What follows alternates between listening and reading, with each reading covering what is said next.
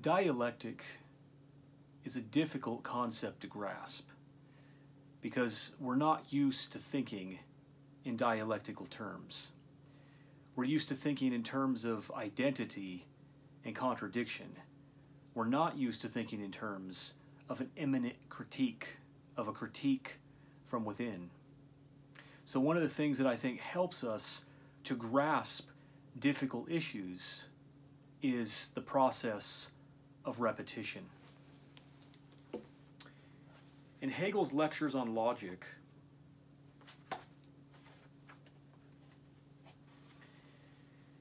in the introduction to this text, and his introductions are often quite great, he defines what dialectic is on page 73. He says, dialectic is the passage of determinations into their opposites. So what Hegel is referring to here, he's referring to the definition of concepts. He's referring to the attributes of concepts. So when he says determinations into their opposites, he's simply referring of the definition of a concept that actually passes into its opposite when you analyze the definition according to the axioms or the standards upon which that definition is based, or upon which that concept is based. So he says, what is dialectical is the passage of determinations into their opposites. So a concept has a definitive meaning. It has an identity. And what dialectic is, it's the passage of that identity into its opposite identity, essentially. He says, passage to a thing's opposite is commonly viewed as the result of hunting about it externally to find its opposite. So we would look for its opposite outside of it somewhere. We're looking for another concept.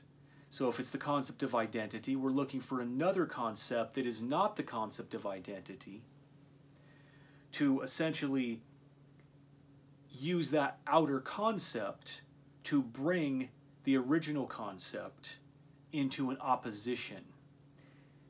He says, but true dialectic is the determinate apprehension of something according to the determination to which it is destined.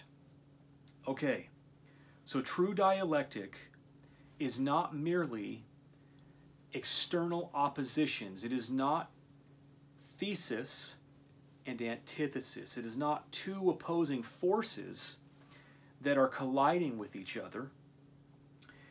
But true dialectic is the determinate apprehension of something according to the determination to which it is destined. So it means that consciousness apprehends the limitation within the determination, or we can say that true dialectic means that consciousness apprehends the development of a concept in such a way that that concept ends up moving away from itself or manifests that it contains its opposite. The concept of identity evolves, develops in such a way that consciousness realizes that at the presuppositional level, the concept of identity contains difference within the concept. The presuppositional structure of the concept of identity actually contains difference within it. In order to make sense of identity, in order to make it an intelligible, comprehensive concept, when we analyze it dialectically, consciousness understands that at the presuppositional axiomatic base, the concept of identity actually does in fact presuppose the concept of difference in order to make sense of identity itself. That's why identity says that it is not different from itself. It has to ultimately use this concept of difference to determine itself, to make its distinction, to make itself intelligible, to make itself something other than itself so that it can become intelligible. So it adds content to it in order to make the concept intelligible. Hegel says, true dialectic peers in to such a definition as is provided by the understanding and contemplates what is contained therein. It's very important. So true dialectic is engaged in this act of peering into a definition or a concept. And it's peering into a definition or a concept that is provided by immediacy. Or try to make this clear, it's peering into a concept that is provided by the understanding, but in Hegel, the understanding is something that merely grasps something on the surface, at the appearance. It does not penetrate or peer into the essence of that thing, so it actually has a distorted understanding of that thing. So true dialectic peers into determinations. It peers into, it's skeptical in this way. It probes into this way. It doesn't just take the definition at face value, but it pushes deeper into it to find out whether or not the concept is itself made up merely of the simple claim or the simple premise. It probes beneath the surface of the definition's proclamation of itself. So it peers into, from the understanding, from the level of what we might almost call intuition, the surface level of understanding, the appearance, we might call it that. And it contemplates what is contained in the appearance, what is contained within the immediacy of the form that presents itself to us. This is the secret strength of dialectic, that it does not allow itself to be duped by the impulse of appearance. So it contemplates what is contained therein, whereupon it results that, without anything being brought from the outside, the definition by its very content contradicts itself. So the presuppositions that make up the definition, the axioms that make up the definition, it is this content that contradicts the definition from within. It's called an immanent critique, a critique from within. So it contradicts it from within. So it's not a thesis and an antithesis that are coming into collision with each other, but dialectic probes into the concept itself, into the thing itself, to break apart its plurality, to find its diverse plurality. And that is what Hegel is essentially describing right here. Without anything being brought in from the outside, the definition by its very content contradicts itself. So while it claims to be one thing, it presupposes something else. While identity claims to be simple appearance of something, that simple appearance of what it claims to be has to make use of difference. The concept of identity must make use of difference to make itself intelligible.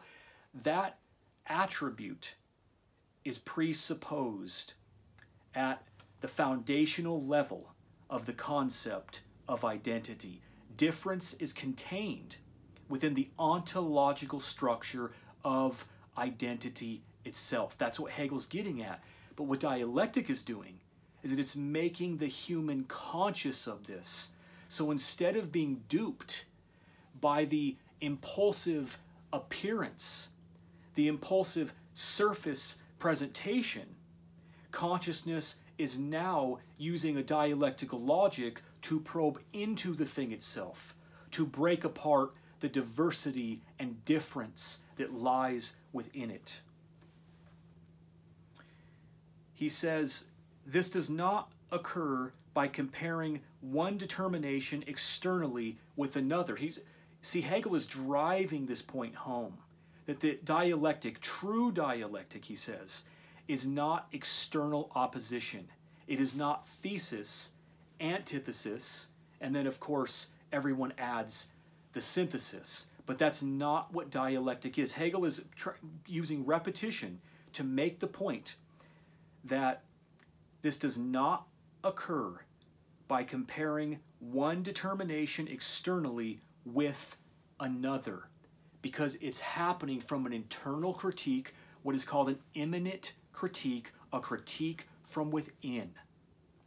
This is the genius of dialectic, that it essentially gets consciousness to engage in this internal critical process. That's the genius of dialectic. It rouses, it teaches human consciousness through dialectical logic how to do an immanent critique, a critique from within, which means that the primate is emancipated from mere appearance and mere impulse. Dialectic is an expansion of rationality in this sense, because it is liberating the primate from the simplicity, the lie of mere appearance, or the lie of proclaiming the surface, or taking the surface for a form of totality. So dialectic is essentially an expansion in human consciousness that is achieved through rationality, or through a form of a logical procedure which critiques from within. This does not occur by comparing one determination externally with another. Hegel says it rather transpires simply within the first determination itself. That is the important point, that the difference, the determination, the expansion, the diversity is contained within the original concept itself, with the original thing itself. It was always there, because the nature of reality is complex. It is diverse. It is multiplicity. It is not a monoform. It is not a one-sided form. Reality is made up of multiplicity. And so Hegel is talking about a logic. Dialectical logic is a logic that helps us to try and understand this complex nature of reality, to emancipate our consciousness so that we are no longer deceived by abstract idealism, by a one-sided idealism, by a monological idealism that we impose on reality and that we fallaciously take from reality. Instead, when we probe into the thing itself, when we probe into the concept of self, we find it contains diversity and multiplicity that is bound up in a unity. So dialectic is a rational process that helps humans to be emancipated from their impulse structures, their cognitive impulse structures. And Hegel has tried to achieve this by trying to help us to understand what it means to do an immanent critique. Not external oppositions, but using consciousness, using reason, using logic to critique from within.